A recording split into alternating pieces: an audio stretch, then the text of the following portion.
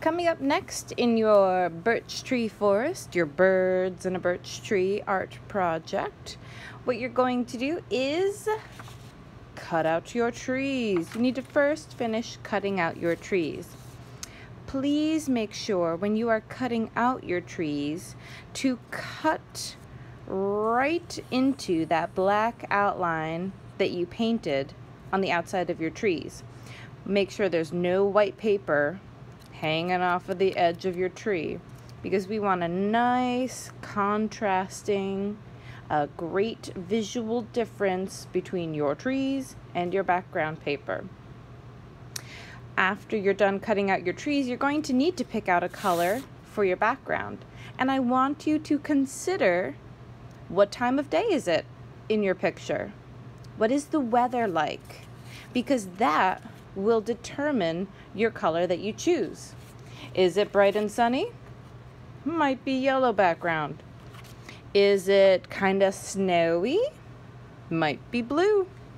Or if you just want to, grab a color that you love, like green.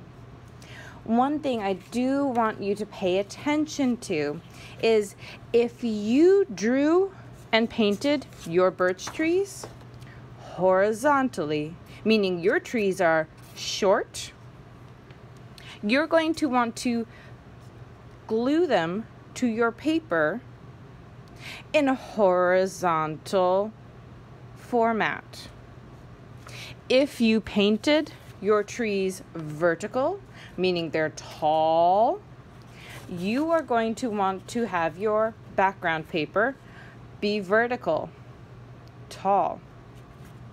That's very important.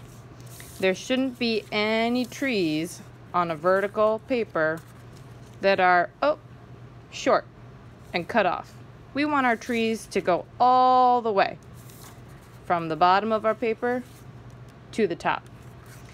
After you have cut out your trees and picked out your background paper, you need to consider the composition, the arrangement of your trees in your picture.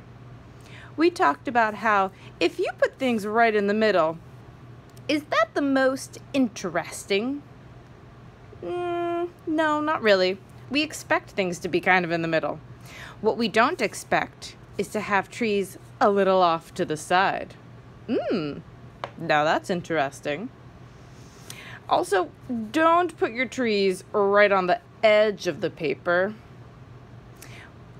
Add a little visual interest to your composition by putting just a little bit of your color on either side. And remember, we don't want them to be totally evenly spaced.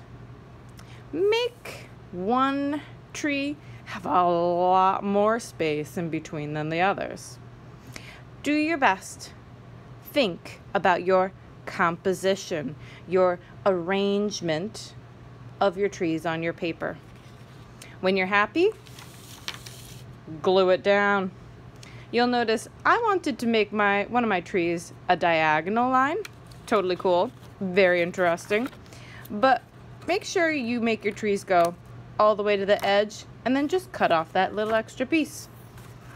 Now it looks like that tree is going far off, wherever that edge of the paper may be. After you're done gluing your trees to your background paper, put this puppy on the drying rack and finish your feather paper. Remember, your feather texture paper we're creating using washable markers and plain water and a fluffy watercolor brush. Your job is to fill the paper with a nice soft feathery texture. You can use any color washable markers you want, but I want you to fill the whole paper. You can choose to do just splotches of color, almost like a scribble, or you can create really interesting visual feather textures using lines and patterns. What you can do is just create your lines or your splotches of color Make sure you add a little variety because birds do come in many different colors. And before your marker dries, grab your watercolor brush, dip it in the water, and paint the water right over the marker so that the markers will bleed. They will get a soft, fuzzy edge to them, creating a nice, soft, feathery, fluffy texture that we're going to use for our birds. When you're all done with your feather texture paper, this goes onto the drying rack. And then you can, if there's time, create your very own implied, not real, textures. Try drawing a nice smooth texture. Try drawing a nice hard texture, or maybe even a woven or jagged texture.